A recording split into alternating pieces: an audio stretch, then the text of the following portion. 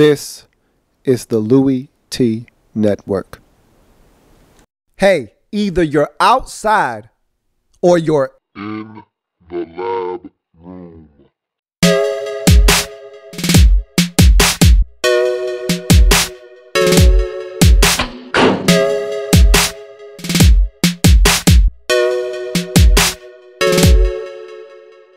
Draft zone. Who else could it be? But me, you're me. Louie T, welcome. You are in the lab room. Of course, I am your host, Lou. Thank you for joining me. This is the 2015 NFL Draft Wrap-Up Series, where I break down all 32 teams in the National Football League's 2015 NFL Draft using our baseball grading scale. Single, double, triple, home runs. There are no strikeouts here. The Draft Wrap-Up Series, as we cannot tell how these players pan out, and we cannot tell if these players are going to go in and dominate at the next level, much like they did at the college level, or if they're going to flame out. I don't want to discount any of these athletes before they get their shot at the next level, and so there are no strikeouts in this process. Very simple. You want your team to be next? Simply be the first to leave a comment at the bottom of the video stating two things next in the team you'd like to see next. And so it's been a very rough process thus far. It's only 6 teams in, and we've already had 2 people be first in the comment section but not leave the phrase next. So again, don't be that guy that gets there first but drops the football. You run a great route, you get open, drop the football. Most important part, don't do that. Make sure you got both components next in the team you'd like to see next. With all of that out of the way now, okay, let's jump into our next breakdown. And what we do is we get an aggregate score for each team's draft by breaking down each and every single pick, getting a score using that baseball grading scale that I mentioned earlier, averaging up the team's picks and getting a final score, and then we move on to the next team in the process. So with that said, we're talking Miami Dolphins, and every year, every single year, the Dolphins are my sleeper pick to arrive in the AFC East, and not only just sneak in the back door to postseason, but upstage the New England Patriots. Every year I look at the AFC East and I say, who's the team in that division that can make a little noise and upstage the Patriots, knock the Kings off of their throne? Who's that team? Every year I pick the same team, the Dolphins. Every year they let me down in some form or fashion. They create ways to let me down. 2 years ago, they started the season 3-0. We didn't know the Atlanta Falcons were going to be horrible that season. They had a big win at home, come from behind victory, and they started that season out so well. I'm not sure. They may have even beaten the Patriots in week 1 of that season. Don't quote me on that, but I tell you what, they started out the year 3-0. They were playing at a relatively high level, and then of course, in typical Dolphins fashion, the bottom dropped out of that season. But they had a chance to make the postseason, dropped the last 2 games in ugly fashion. Look, that's behind them now. I really like this draft. To me, of all the teams thus far that I've broken down, and even looking at some drafts from afar without breaking down the tape, looking at a team and their needs, I don't think a team met their needs with quality football players as well as the Dolphins did in this draft. If you look at a team getting players by a need-buy basis, but also getting the best player available at the same time with some great value, I don't think you'll find a combination of all of that more so than the Dolphins. They had my type of draft, okay? The reason why they weren't first is because I didn't know what they actually had just looking from afar at their draft. Now that I've had a chance to assess some of the players that they've taken, really like this draft, and you'll find out why when I'm done. Let's jump into this breakdown though, and start in the first round. 14th overall selection, wide receiver out of Louisville, Devontae Parker. Break it down, Devontae! I told the Dolphins, do what you must, do what you will. Find yourself in a position to take this young man out of Louisville. You needed a #1 receiver. You needed a horse on the outside, okay? You can talk about all the guys that you got now because the cupboard was bare. Before the process started in this offseason, after you traded away all your stuff, released guys, and really just started over. You just said we're going to start with a blank canvas. We got Jarvis Landry, and we just starting over. And so, looking at the team when this process first started out, you had nothing at receiver. You go and you trade for Kenny Stills. You start bringing in other options, and all of a sudden now, you've got plenty of receivers on this football team, and you feel good about where you are. But you still need a #1 receiver. I love Jarvis Landry. I like the fact that you brought in Jordan Cameron. I love the fact that you went out and you traded for Kenny Stills. None of those guys are #1 options. This kid here out of Louisville is exactly what the doctor ordered. And you just gave Ryan Tannehill a well-deserved brand new contract extension. And so he's a well-paid man. He's the guy in Miami, doesn't have to look over his shoulder anymore. He knows what time it is. You brought back your offensive coordinator, which was very smart, because the one thing you don't want to do to a young quarterback is continue to switch offensive coordinators and make their head explode. He had some success last year with the offensive coordinator that was already in place. You bring that guy back and Bill Lazor, and now let's just run with it. Let's run with it and see what this kid can do. And I think he's about to take that monumental step that the Dolphins are looking for, and you went out and got him the targets necessary. Devontae Parker, I'm not going to break him down again. I've already done that. You want to see that? Go to my breakdown of Devontae Parker when I broke him down in the Draft 101 series. I'll tell you what, this guy is exactly what the AFC East is afraid of. They don't want to see a 6'3", 210, 215-pound receiver carving up their DBs, but that's what's going to happen. This kid is dynamic, can high point the football, can do all the things you wanted him to do. Do all the things you wanted Mike Wallace to do that he didn't do. This kid's going to do it, and then some. In the first round, you know what time it is. It's hit hard. It's hit deep. It's high. Break it down, Devontae. The home run for the Miami Dolphins.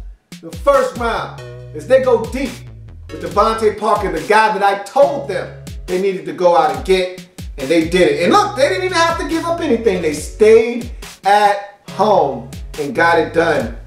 Kudos to the Dolphins for doing exactly that. Not panicking, because I thought Minnesota was going to give them a run for their money, but at the end of the day, you stuck to your guns, and he fell right in your lap, and you get probably the steal of the first round, because I thought there was no way he was going to fall at 14. So to get him at 14, big coup for the Miami Dolphins. You move on to the second round.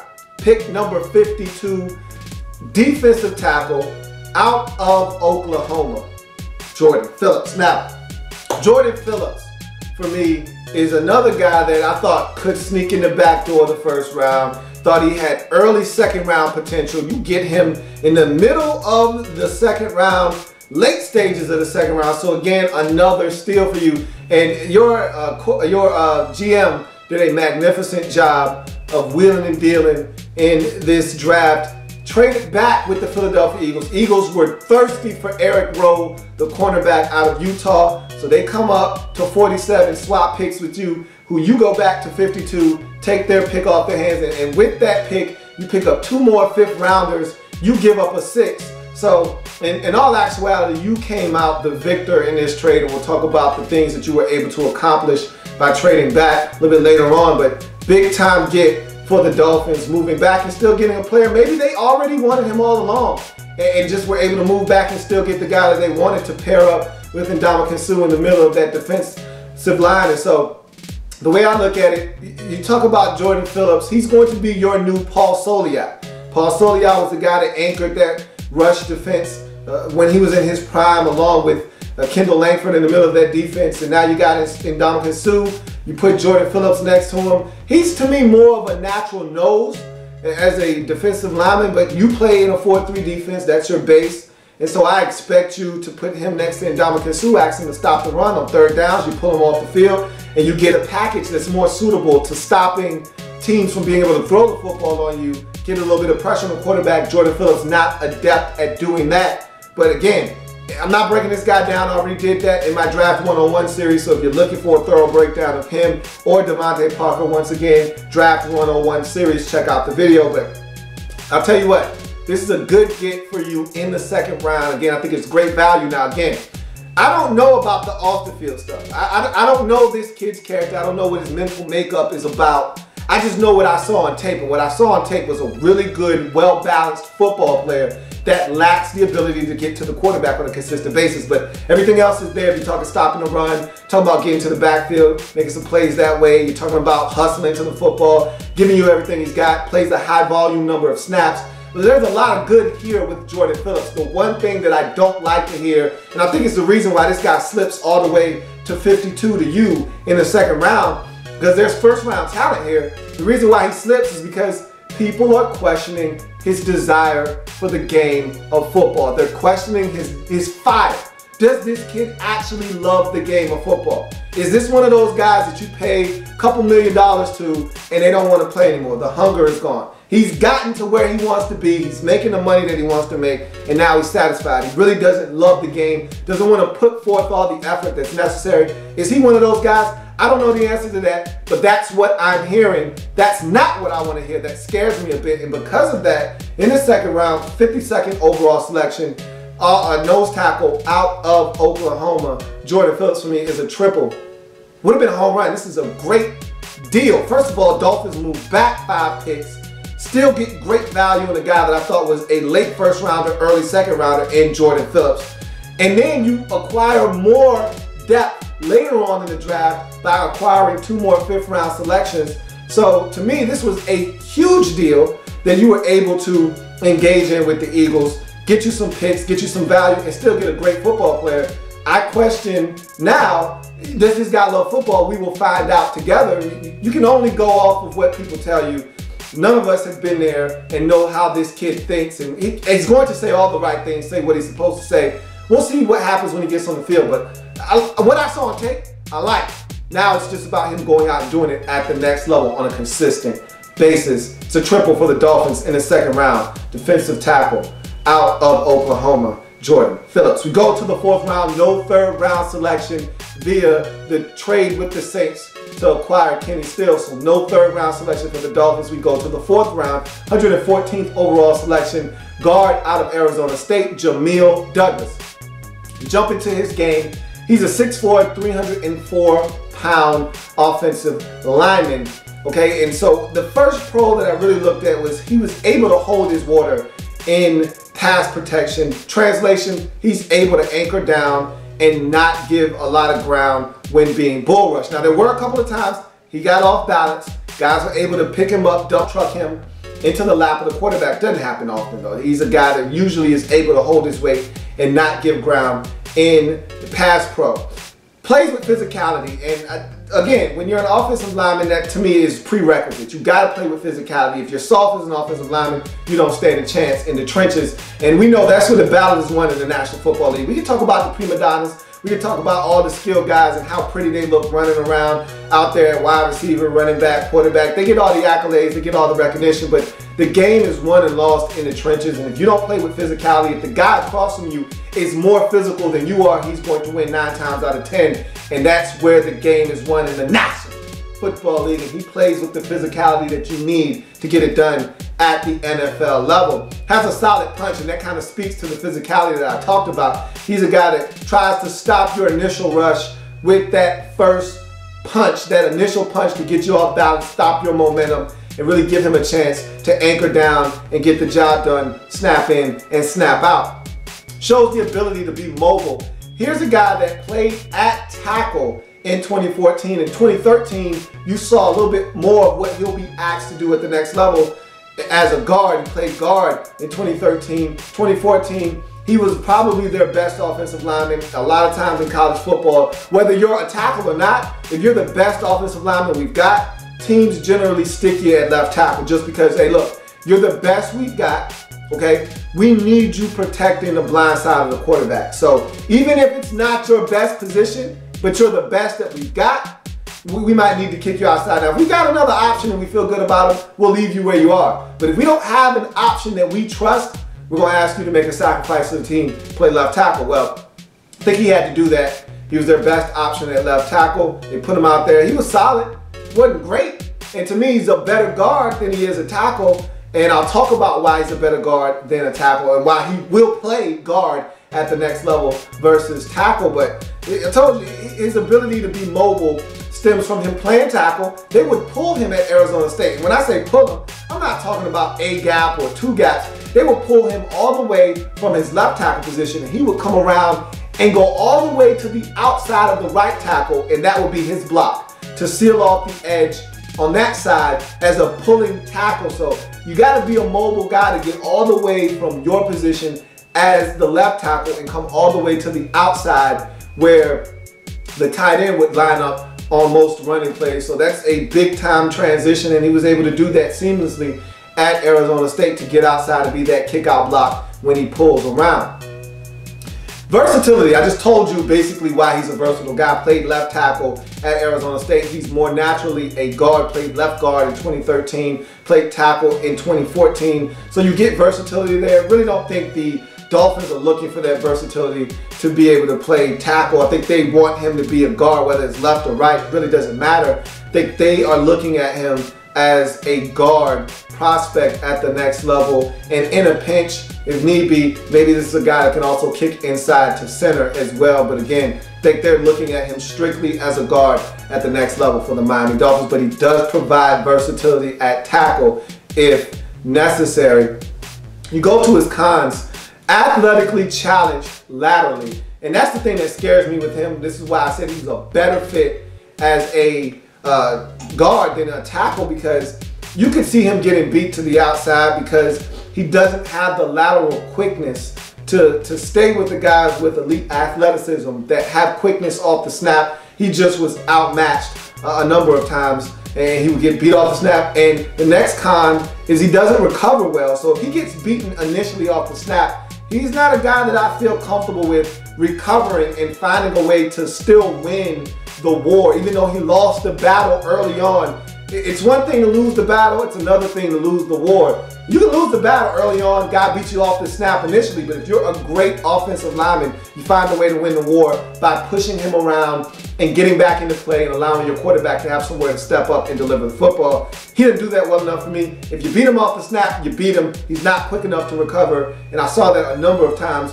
on the tape, which is why I feel like it's natural for him to kick inside if he gets beat to the inside or if he gets beat with a little bit of quickness. And a lot of times you won't find elite quickness inside, but in the case that you do, you got help to your left, you got help to your right. Whether the tackle can give him a little nudge or the center can help you out, you've always got someone to lean on, and so quickness usually isn't that big of a deal inside as much as it is when you're on an island as a tackle.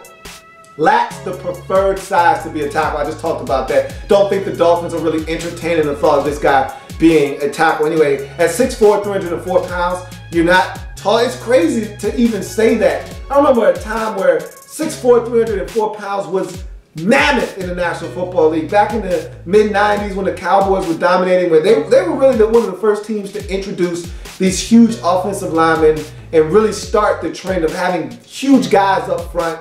That great wall of Dallas and that offensive line with those guys was really the start of these huge offensive linemen, and the change with the Larry Allens and the Mark Tuinés of the world. Those guys were mammoth, and they would get the job done. And so now you start to see it's amazing now. 6'4", 304 pounds is not big enough to play tackle at the National Football League level, especially left tackle. You might be able to get away with that at right tackle, but you can't have that at left tackle now, especially with the arm length and all of those things. Guys are just so good at getting to the quarterback now that you got to have the arm length, and they like you to be a little bit taller, and all of those things. It's just amazing that 6'4" isn't big enough, but that's the fact that it is now. It just is what it is, and he's just not big enough to play tackle. But look, he's a solid football player. There are some things he's going to have to work on. Again, that lateral quickness scares me, or lack thereof. It scares me to death.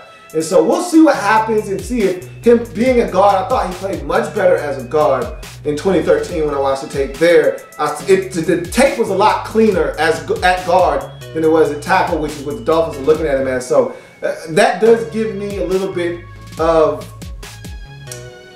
comfort knowing that he's not going to be asked to play tackle at the next level, but still a little nervous because you don't see as many dynamic defensive tackles at the collegiate level. You come to the NFL, you're going to run into some guys that can get it done, and the Patriots have a couple of freaky defensive tackles And if Dominic Easley is healthy, he could be one of those guys that could present a problem for him. We know about Marcel Darius and what kind of an athlete he is. Just in that division alone, he could struggle if he's not on his A game. And so we'll see what happens. For me, he's a double in the 4th round, solid pick.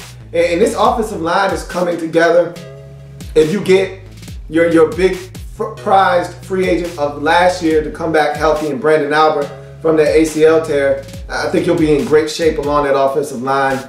And so it's starting to all kind of fit together. I think he might be the missing piece at guard for you, but he needs to come in, get to work on those deficiencies, clean them up, and start to bring some continuity to this Dolphins offensive line. If he can do that, that double could turn easily into a triple or a home run down the road. But for me right now, he is a double in the 4th round. You move on to the 5th round.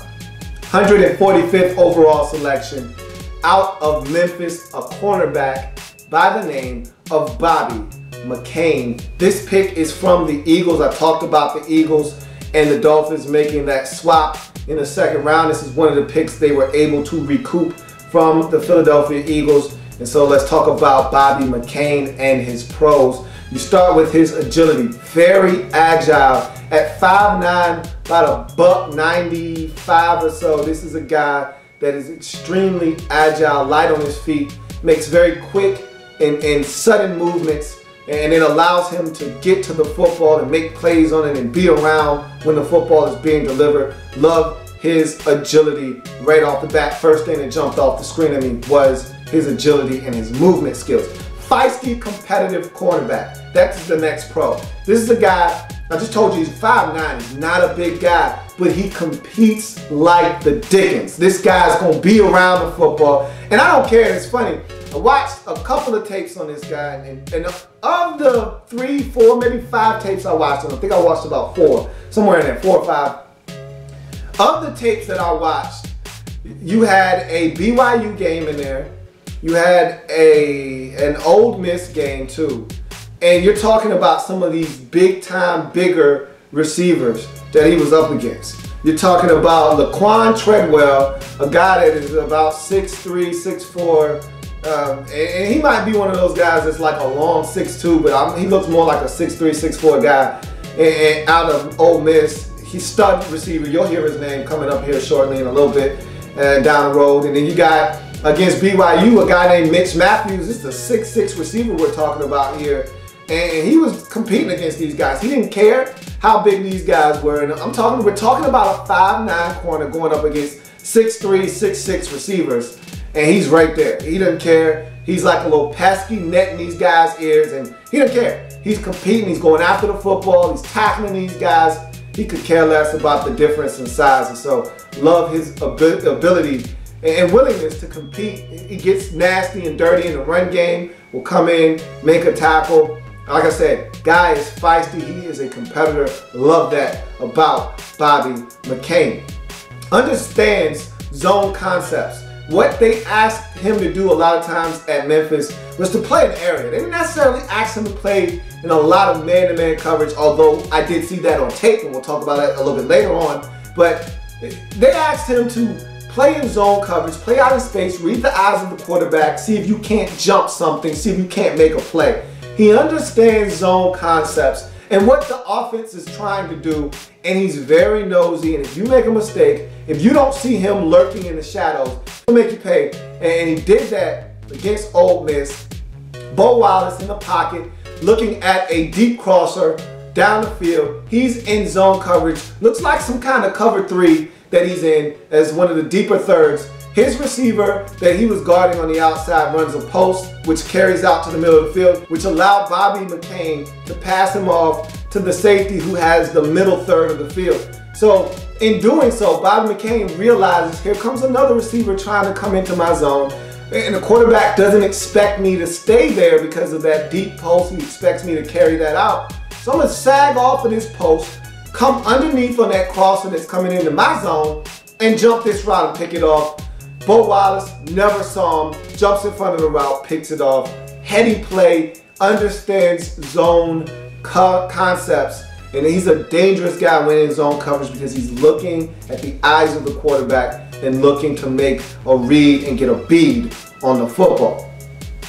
Locates the ball when it's in the air. When he's in man-to-man coverage, when he's in zone coverage, it really doesn't matter. He knows where the football is, and he's looking for the football. Another big-time pro for me. You know I love it when corners locate the football. Again, you can't catch, you can't make a play on what you can't see. He locates the football and therefore is able to make a play on it. Great ball skills. So when you kind of couple all these things together, great ball skills, locates the football, understands zone concept, you put all those things together, you get the next pro. 12 in his collegiate career and a 4-year career. So you're talking about 3 interceptions per year, which is excellent. 4 of those, this is the biggest part. This is the biggest part of this stuff. 4 of these turned out to be to the crib, house calls for Bobby McCain. So you're talking about a guy that not only gets his hands on the football, but when he does, he's looking to take it the other way for 6 and make it pay in the biggest way possible. So that's big time for me. A lot of production at Memphis. You move on to him being a capable blitzer. And this is a guy, and I'm going to go ahead and lump these last 2 pros in. Capable blitzer because he plays in the slot, but he also plays outside. I told you, he was playing amongst the trees outside. He was playing with some giants. Now, don't know if he's going to be able to get away with that at the next level or not. And I'm going to talk about why I love this pick for the Dolphins a little bit later on. But he was playing amongst the trees on the outside. So you're talking about those 6'3", 6'4", 6'6" guys he was going up against and matching up with and battling against. But then he also slides into the slot, which is probably where he's going to play more likely at the next level. And he's able to come off that slot and blitz. There was one play, he knew he wasn't going to get to the quarterback. He knew there was not a chance he was going to get there. The quarterback had already diagnosed blitz, read it, was going to get rid of the football. So he reads the quarterback's eye, sees the quarterback trying to deliver the football, gets his hands up, jumps in the air, deflects the football. Not only is he a capable blitzer and a guy that can get to the quarterback because of his quickness, but he's also a guy that knows if I can't get there, get my hands up, try to make something happen. So capable blitzer and the versatility. He can play the slide, he can play out wide, he can do a number of things. Really like Bobby McCain and his ability to do a lot of things on the football field. You go to his cons. He gives up size. There's no doubt about it. There's nothing he can do about this. This is something he cannot control. He's 5'9". He's not going to grow another inch in his life. He's a 5'9" cornerback, and that's what you're getting. And so because he's 5'9", I told you he battled and went up against these 6'6", 6'4" receivers. They still have a huge size advantage. And the Mitch Matthews kid from BYU caught a touchdown pass on him. This had nothing to do with size, but he was able to beat him deep and get in the end zone, catch a touchdown. It's just nothing you can do when you're 5'9" and the guy across from you is 6'5". There's just a big disparity in height. He's going to give up size. And I think that goes with the next con to me. Overmatched often in the run game, and really it's just his size. I mean, what can you do when the guy in front of you is 6'3", 225, and you're 5'9", 195? You're giving up 30 pounds, you're giving up arm length and all of that, good reach. I mean, if that receiver comes up, puts his arms on you before you can put your arms on him, what are you going to do? Then he redirects you, he's got 30 pounds on you, what are you going to do? I mean, he's often overmatched in the run game because of his size. And again, a lot of that will be helped when he kicks inside to the slot. A lot of times you don't have big, massive slot receivers. You only have the smaller, shifty guys, which is right down his alley. He'll be able to really compete against those guys a little bit better in the run game. Doesn't possess elite speed. He's a 4.51 40 guy. Now again, 4.51 isn't slow, it just isn't fast. It's not blazing fast. It's fast enough to compete at the next level. And I told you, I love his agility, so that's going to help him in the slot. But it's not blazing fast to keep up with guys. And you saw it on one play against BYU, that same touchdown I talked about against Mitch Matthews. He beats him deep. He gets him, gets leverage on him, gets on top of him, stacks him on his hip.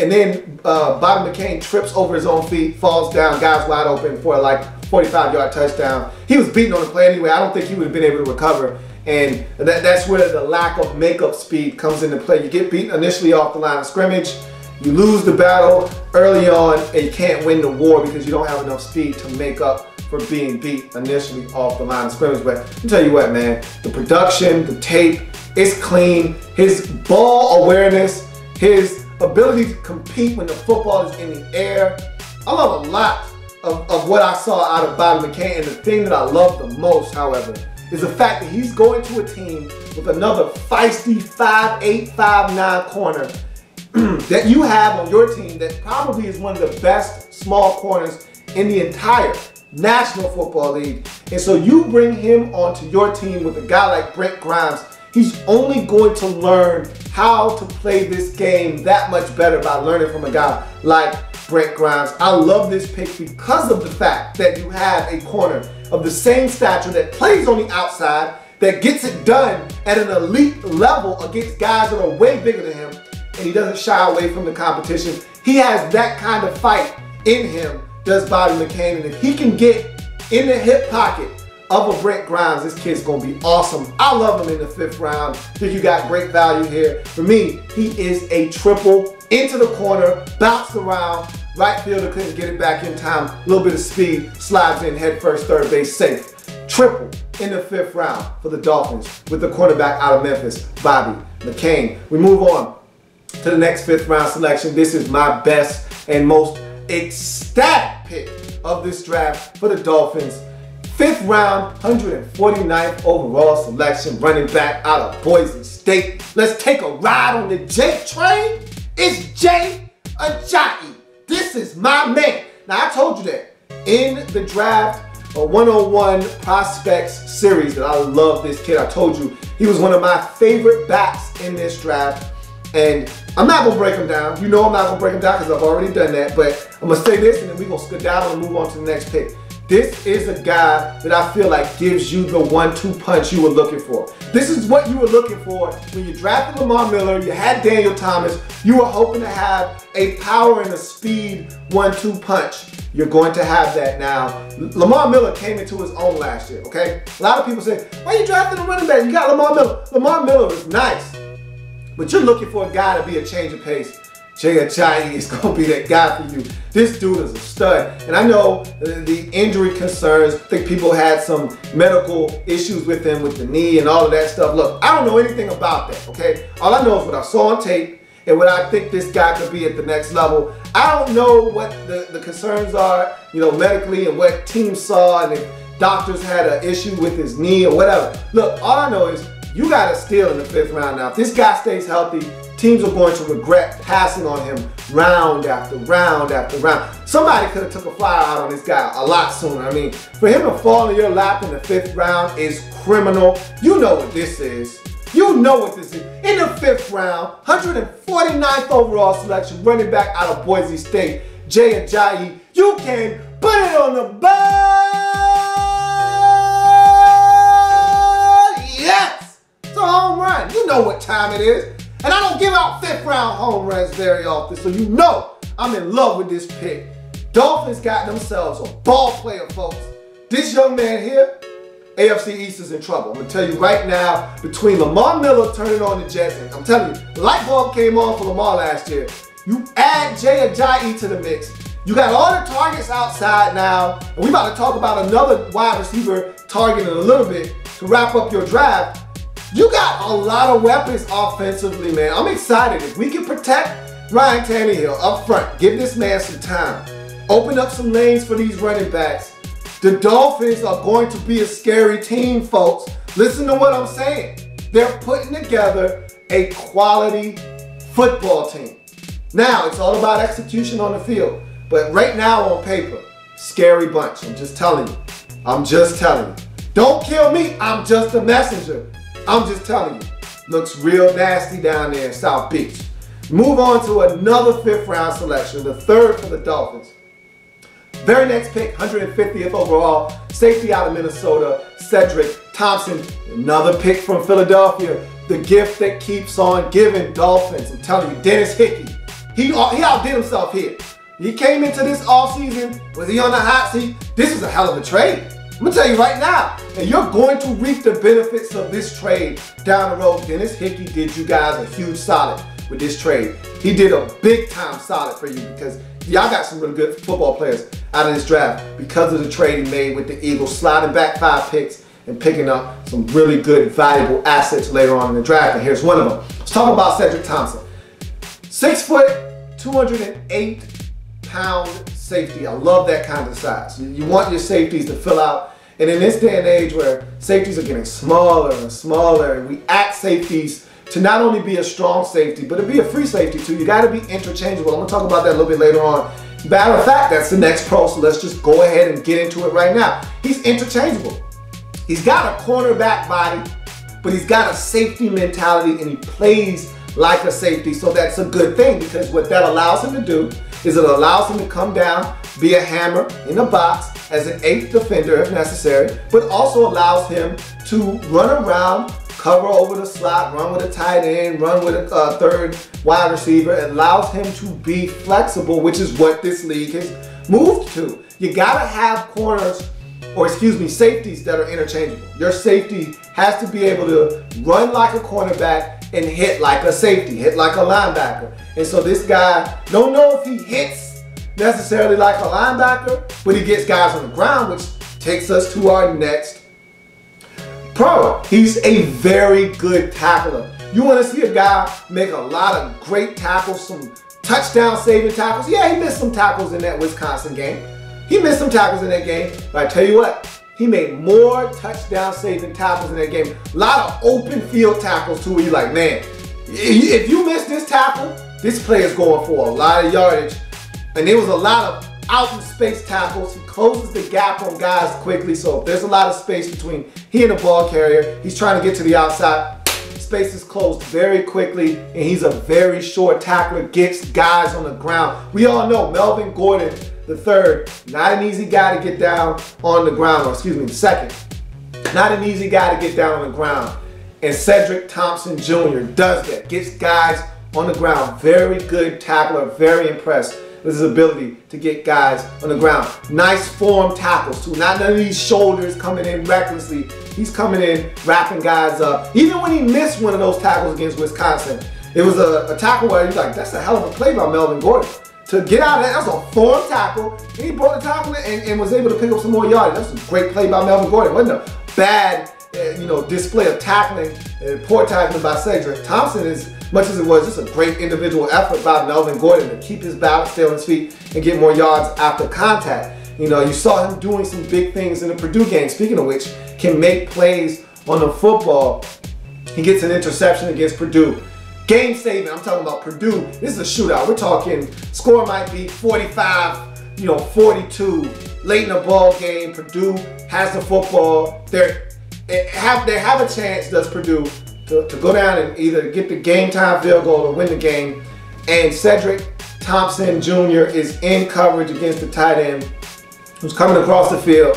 It's a bad throw now, okay? But he still had to make the play. He not only catches the football, but he dives, leaves his feet. That makes it even more impressive to have to leave your feet, dive, go in front of the tight end, take the football away from him. Give me that, that's mine, snatches, you don't want it, I do. Game over. To get up, make that kind of play, that's big time. He can make plays. He had 2 interceptions in that game.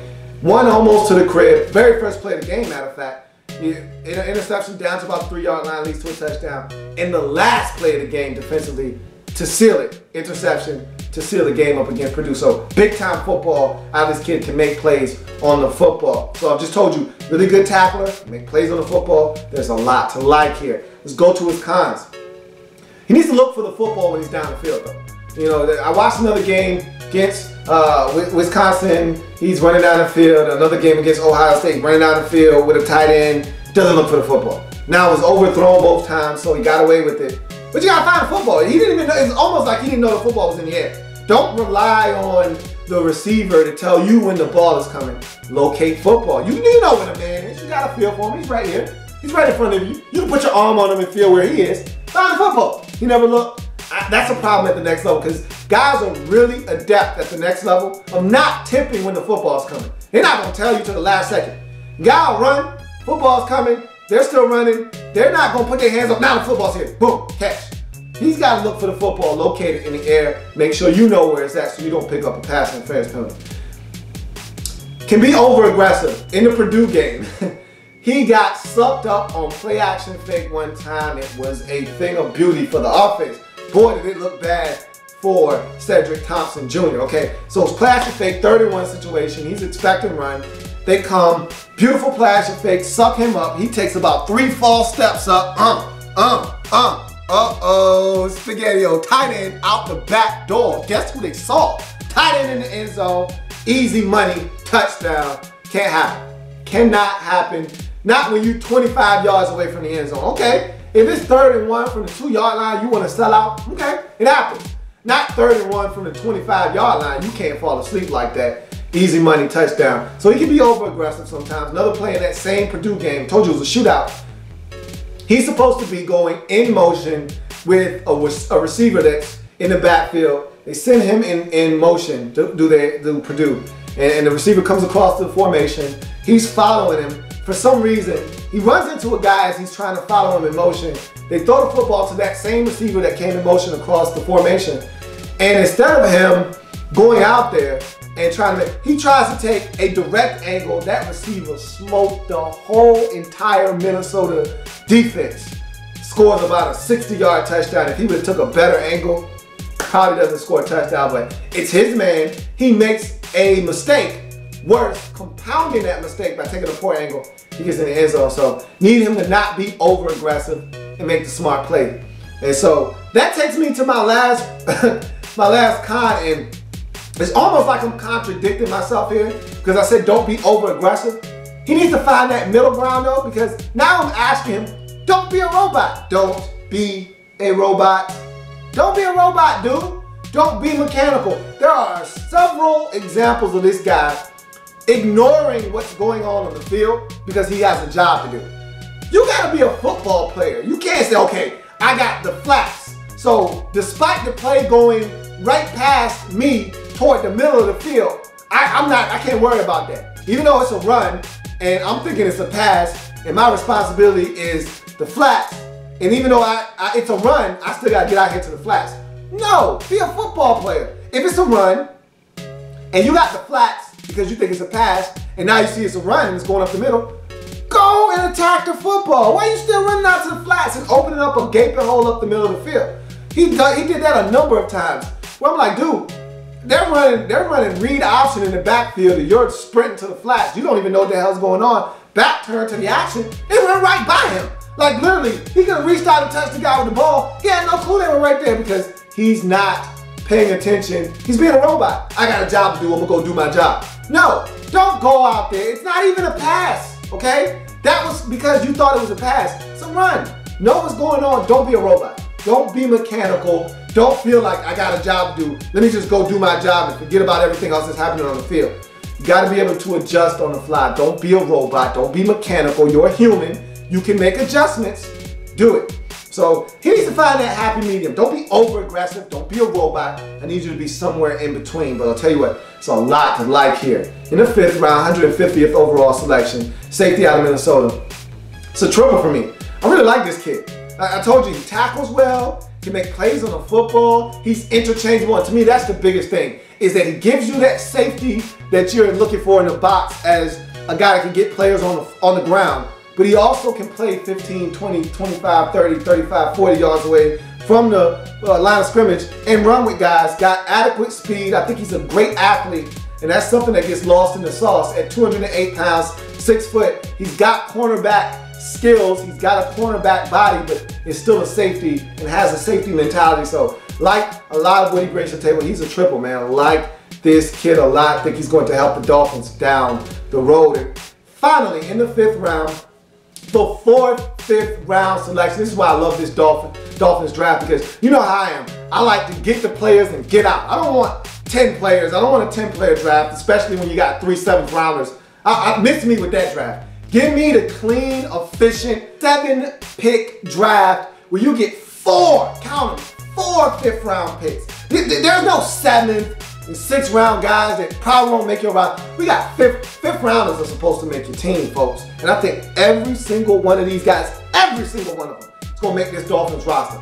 Somehow, some way, they're going to make this roster. These are good football players. Let's talk about the last pick, 5th round, 156th overall selection. Cornerback / wide receiver out of Michigan State, Tony Lippett. His pros, 6'2", 192 pounds, so you got a bigger frame receiver here. Makes tough catches in traffic, and that kind of speaks to that 6'2" frame, allowing him to go up, be tough in traffic, come down with the football, very strong hands. Like the fact that he's able to go in traffic and get it done with bodies around him. And it takes us to our next pro. Uses his frame well to high point the football. There's a couple of plays where you watch him, goes up, takes the football off the helmet of a defender, and is able to catch the football despite the defender being draped all over him. He uses his frame well, boxes guys out on slant routes and post routes to get that position, to give his quarterback an inviting target. And this takes us to our next pro. Great route running ability, and I'm going to tell you why this is so important for a guy like Tony Lippett a little bit later on. But right now, his route running ability is excellent. He sets his routes up great. He stems them at the top of the route, and a lot of times you don't know if it's a deep route, if he's coming back to the football, is it an in-breaking route? You really can't tell. He doesn't tip it off. They all look the same, which to me, as a receiver, is the key. You want all your routes to look exactly the same. The 9 routes should look exactly like the 8, and all of them should look exactly the same. That fly should look exactly like that comeback. That comeback should look exactly like that post. They should all mirror each other. They shouldn't be able to tell what you're doing coming off the line of scrimmage till it's too late.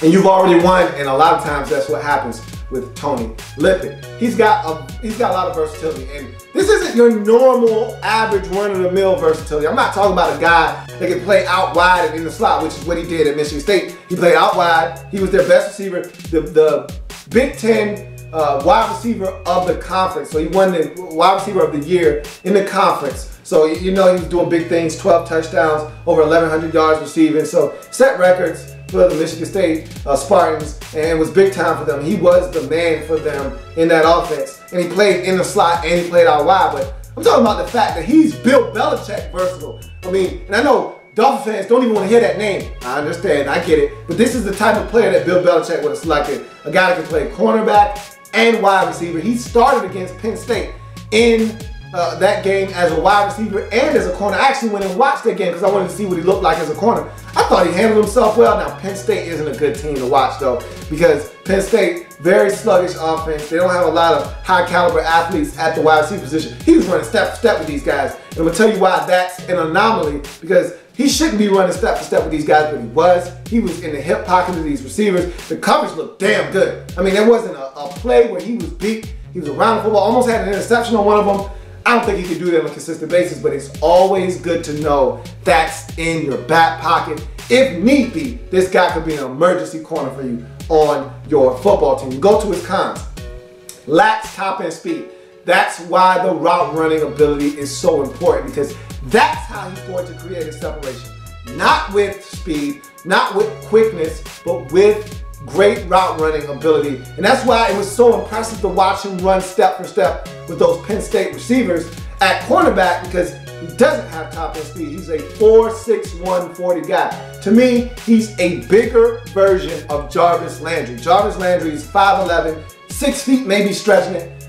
He's a 5'11" guy, 205 pounds or so, but just a hell of a route runner and just physically imposing and gets to the football. Tony Lippett, to me, not as physical as a Jarvis Landry, but just as polished a receiver as Jarvis Landry is. It can get open, make tough catches in traffic, just a bigger version of him. I question his ability at the next level to separate from sticky man-to-man coverage. Ohio State did something that I thought was interesting. What they did was they took their best corner, Duran Grant, and told him, hey, that's your man all night. You're going to follow him around. If he's on the field, that's where you're going to be. And he was in his face. He was coming up, challenging him. What's up, man? I'm going to be here all day. What's good with you? Like, nothing, man. Just over here setting records in the Big Ten. All right, cool. I'm going to be checking you all night. So I hope you're ready. And I don't know if Tony Lippett was, but it just was not a good night for Tony Lippett. He didn't find ways to separate from Duran Grant. He was in his hip pocket all night. Tony Lippett probably had his worst game of the season against Ohio State in that blowout loss at home. So that's what scares me. Duran Grant was drafted into the league in this year's NFL draft. So you're going to see guys like that every week now. You know, it's okay to beat up on the Iowa corner. It's okay to beat up on the Minnesota corner. It's okay to beat up on all those corners in, you know, the Big Ten. But when you see elite level corners, can he separate from that quality of athleticism in man-to-man tight coverage? I don't know if he can. That's where that catching in traffic and that route running ability is going to have to step up for a guy like Tony Lippett. He's going to have to put on a little bit of weight too.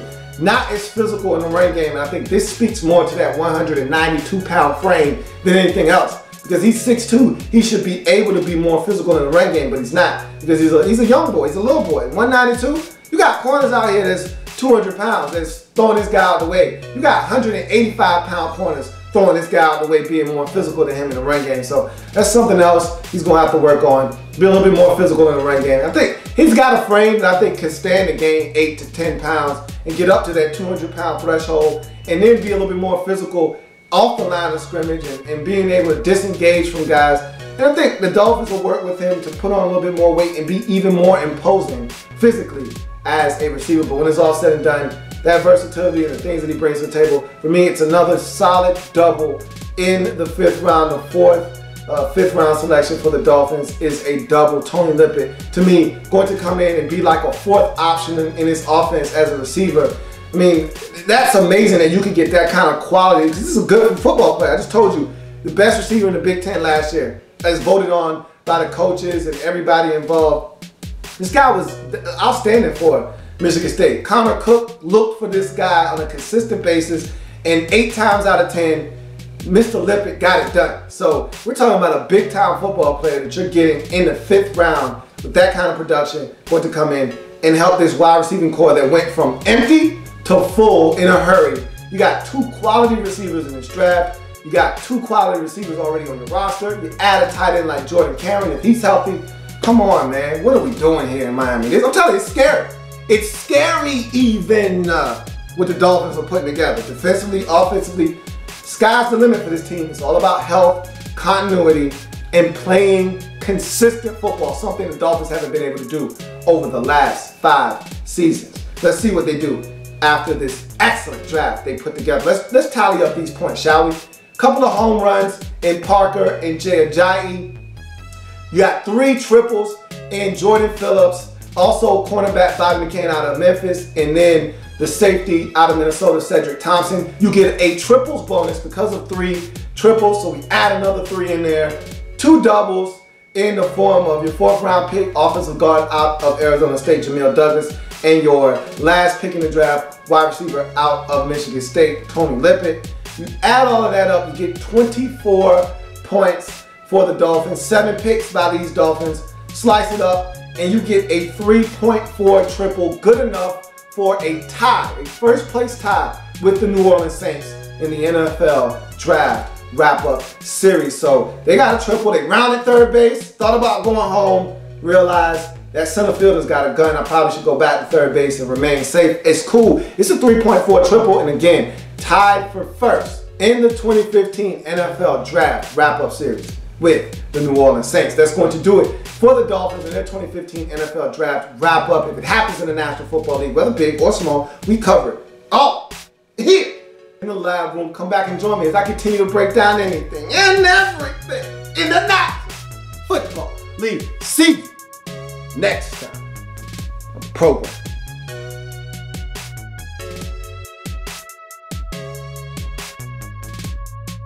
There's plenty more where that came from. While you're here, subscribe to the channel. If you want more Louie T, be sure to follow me on Twitter at InTheLabRoom, or you can like the Facebook page at In the Lab Room. That's In the Lab Room on Facebook and at In the Lab Room on Twitter. Don't forget, subscribe to the channel if you haven't already done so.